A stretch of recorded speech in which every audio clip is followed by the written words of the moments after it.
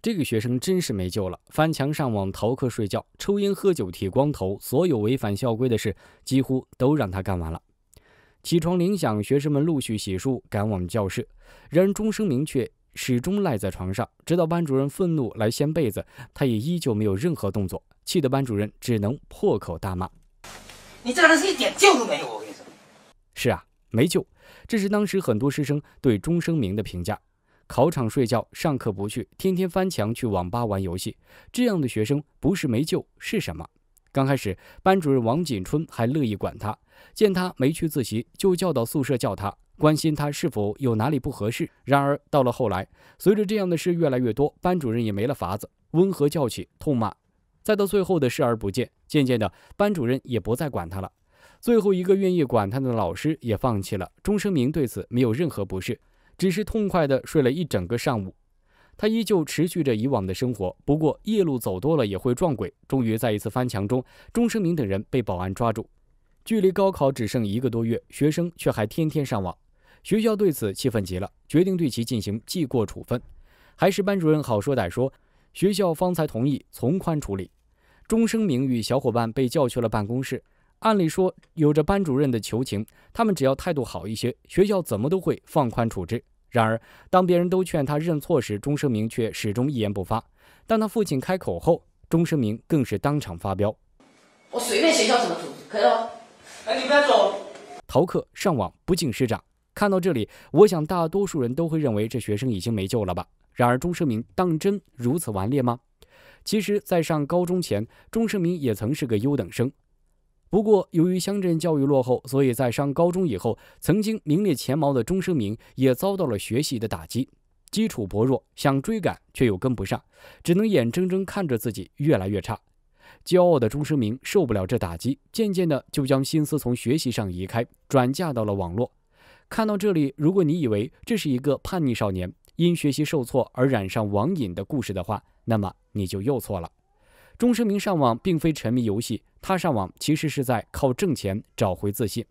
游戏代练、做庄、卖道具，不到1年共挣1万。钟声明大谈经营之道，此时的他眼里闪烁着自信的光芒。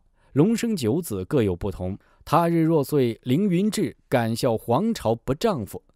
班会课上，钟声明畅谈理想，即便只有差生，他的锋芒也是谁都掩盖不住的。高考，钟声明意料之中的落榜了，不过他却并没有气馁，拉着小伙伴1、2月就赚了4、5万。钟声明大肆跟同学炫耀，他想证明，即便落榜，他也不比任何人差。然而，靠上网逃避学习，靠挣钱找回自信，这又何尝不是另一种自卑呢？其实，在钟声明心里是对大学有着极大渴望的，因此，最终在叔叔的劝导下，钟声明还是回归了校园，选择复读。这次，他戒了上网，全身心地投入了学习。1年后，他成功考上了3本。3本院校，若是一般人，或许会连找工作都难。然而高中就能自己做生意，钟声明的天赋注定不会就此埋没。于是，在别人还在学习时，钟声明已经加入了公司，做起了物流，并且在掌握行业信息以后，他还做起了电商，成了公司的副总经理。2010年，钟声明大学毕业，而这一年也是阿里创建双11的元年，和老板一起扛箱子、包快递、装货。仅这一天，公司的流水就达到了8000万。同样是学生，别人还在跟父母要钱的时候，钟声明就已经靠自己当了万元户、公司副总。这样的人生实在是让人羡慕。不过，即便已经如此成功，钟声明的心头却始终留有遗憾。该学习时没好好学习，若是上个好大学，他或许会不止于此。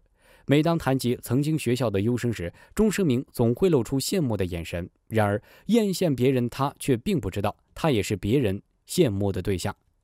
林家燕是班里的优等生，因为父母都是农民，所以她6、7岁时就开始帮家里干农活，10来岁就开始打零工，帮母亲搬砖。长期的劳作生涯使她的皮肤有些黝黑，她也因此很是内向自卑。读书只有学出去，才能走出大山，摆脱贫穷。父母和老师都是这么告诉她的。于是为了摆脱贫穷，林家燕在学习上十分认真。她总是勤学到很晚，她将全部希望都寄托在了学习上。这种破釜沉舟式的学习方式给她带来了极大的压力，因此她的心态和成绩都不是很稳定。不过好在她的这种紧张心情在考前总算是被稳定了下来。林家燕最终发挥不错，成功考入了中央民族大学。农村好不容易出个大学生，这算得上是跨越阶层了。林家燕和亲戚们都高兴极了，而事实也的确如此。林家燕的确凭借自身努力改变了阶层，不过与钟声明比起来，他的成就却也差得很远。2009年，林家燕大学毕业后留在了北京。刚开始，他的工资只有2000出头。为了凑钱还贷款，他只能住在有老鼠的地下室，十分委屈。不过好在他一直都是个很有韧性的人，因此即便再艰苦，他都坚持了下来。如今，林家燕已经月收入过7万，早已成家立业，当了一个孩子的母亲。不过与此同时，在她更显成熟干练的脸上，却也满是生活的沧桑。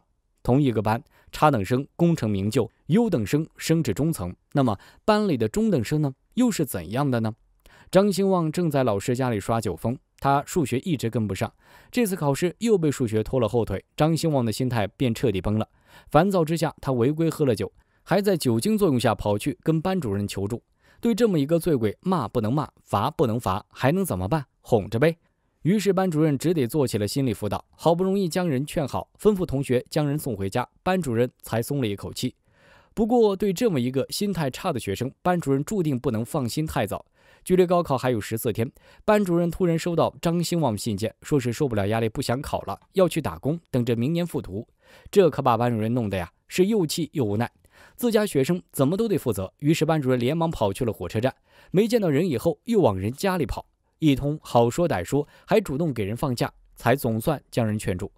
在家待了几天，没了老师同学给的压力，张兴旺总算放松了许多，于是他便再次返回学校复习参加高考。不过他的心态却始终是个问题，因此张兴旺最终没能考好。